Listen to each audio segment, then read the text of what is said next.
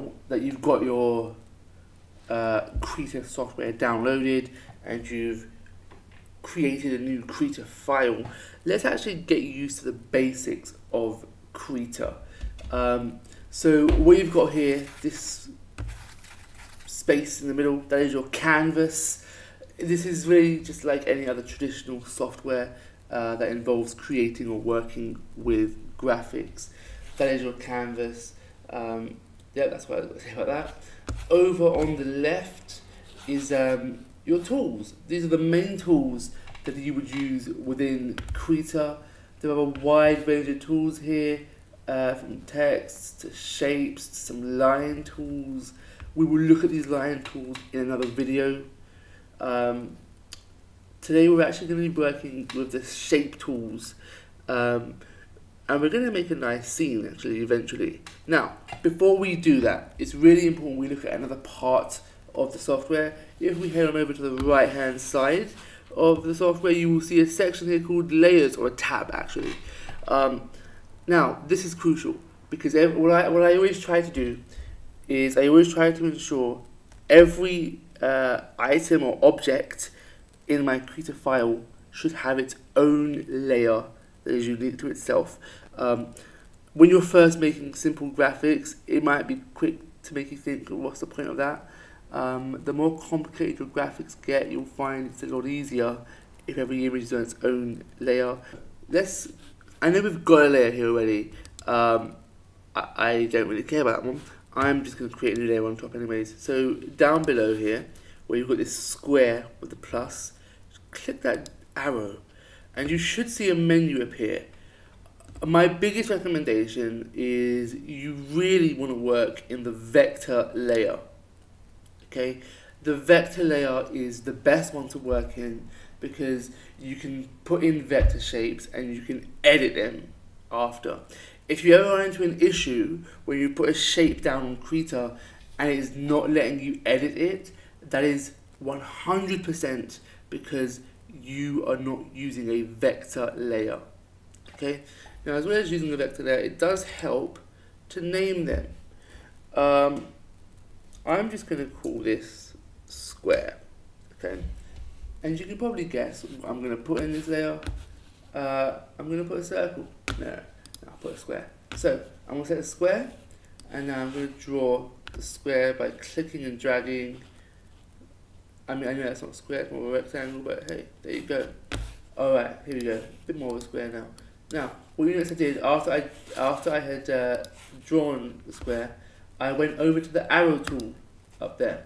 This allows me to select the square, and it actually allows me to edit the square a little bit more. Okay, so I've got my square. Now, over on the right hand side on the panel, you can see some tool options. Okay. There is a tool for the lines. This allows you to edit the outline of a shape that you're working in. So in this case, I am going to make my shape outline black. Okay. I'm also going to change the thickness. So you can see it's 40. You can change it to anything at all. Make it 500, see how thick it goes. I normally, when I'm making graphics, I kind of go for a 4 or a 5. Okay. And then you can use the fill option, that paint bucket, and you can look at that. You can click the solid and you can change its color. Amazing. There we go. I actually want a lighter green, I think. Okay, fantastic. So here's what I'm going to do. I'm going to just drag this shape down. I'm going to resize it. Now what I'm actually going to do is I'm actually going to create a bit of scenery. I'm going to create a park scene here. I think that's what we're going to do. Okay, so I'm actually going to change my square. I'm going to call that layer grass. So I'm now going to add some sky. Now before I go to add the sky in, I'm going to add a new vector layer. Call it sky. Go to the rectangle tool, drag it in. There we go, you can see it's there. Select it, change the outline to black, make the thickness 5. Go to the fill tool. Set solid. I'm gonna make it. Yeah, sorry, it's already blue. Okay, there we go. It's blue. Fantastic. Okay. Now I'm going to add the sun. Okay, so I'm going to add a new layer. Make sure it's a vector layer. I'm going to call that sun. Okay. Add the circle tool, and now I'm going to just create a nice little circle. Now you can see here the circle isn't visible. The reason is because the last colour I used was blue, so it's actually turned my sun blue. That's fine. If you grab the arrow tool and just select in the area where you approximately drew the circle, it should select it for you. I'm going to give it a fill of that colour right there. It's kind of like an orangey yellow. And give it an outline of black. Make its thickness 5.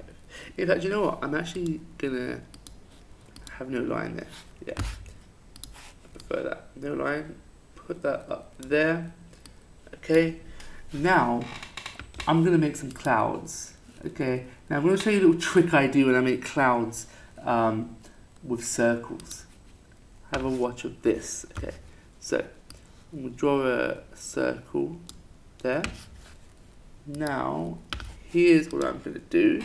I'm going to give it a black outline, make it 5, and the fill is going to be white. Okay, I'm going to copy and paste this, and I'm kind of just going to make them go on top of each other. And you can see I'm just kind of putting them one on top of the other.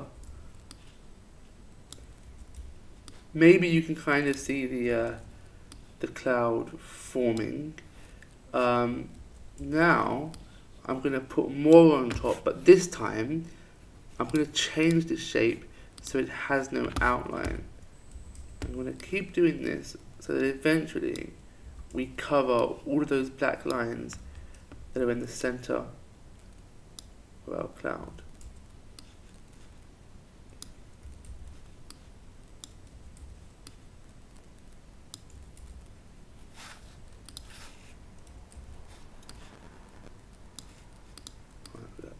There.